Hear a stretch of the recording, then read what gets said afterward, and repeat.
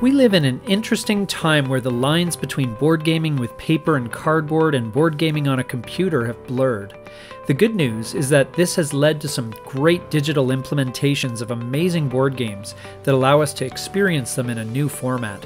I'm going to give you my top 5 board game digital editions that came out in 2021. This is Legendary Tactics. Implementing a board game in a digital realm can be a little bit tricky. Programming the rules, bringing the art to life, and making it compelling both for people who enjoy the analog version already and to create new fans out of people who are experiencing the game for the first time in digital format is challenging to say the least. But there are some great people out there who are accomplishing this very feat.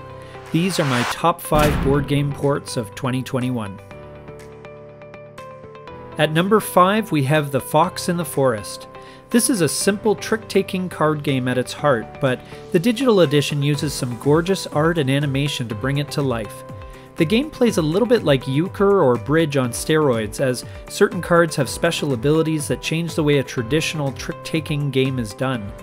But Direwolf Digital has done a great job in making this game engaging in a fun and light way. If you like card games, you might want to give this one a look. Number 4 on my list is Gaia Project. This is essentially a refinement of the great Terra Mystica, only this time in space, with a few variations to make it distinct and interesting. Instead of cult tracks, there are research tracks. Instead of dwellings and temples, you have mines and labs. And you are terraforming entire planets instead of small sections of territory. But the game plays very well, especially if you already have the digital version of Terra Mystica under your belt. Number 3 is Concordia. I originally played Concordia at a friend's house, and I remember thinking that the name of the game made it sound like it might be a bit of a boring game. Instead, I found it to be a game of exquisite balance, interesting decisions, and competitive gameplay. The digital implementation by Akram Digital is not necessarily spectacular at first glance, but the visuals are there and the gameplay is smooth.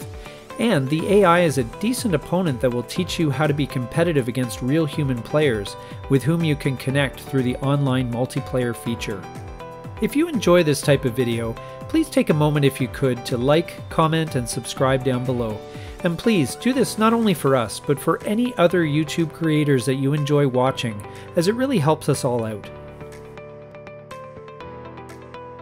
Number 2 on my list is Brass Birmingham.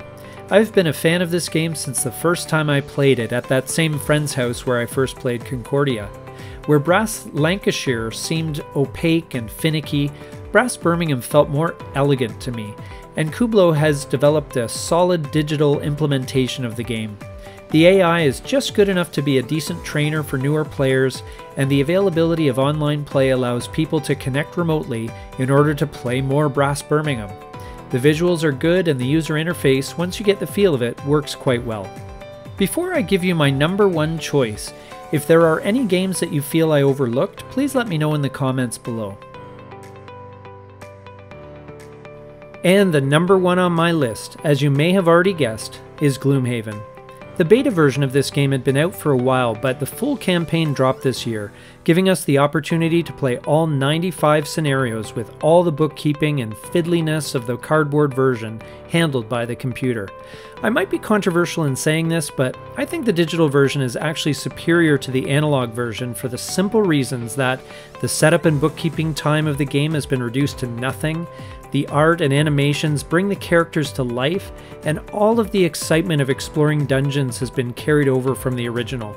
This is a wonderful way to get Gloomhaven on the table in a digital format that takes up no table space, and where we don't have to worry about the cat jumping up and knocking the pieces all over the place or anyone spilling a beer on the components. For these reasons, Gloomhaven is my number 1 pick. This is my list, and I hope it gave you some ideas of some games to try in digital form. Thank you so much for watching. This is Legendary Tactics.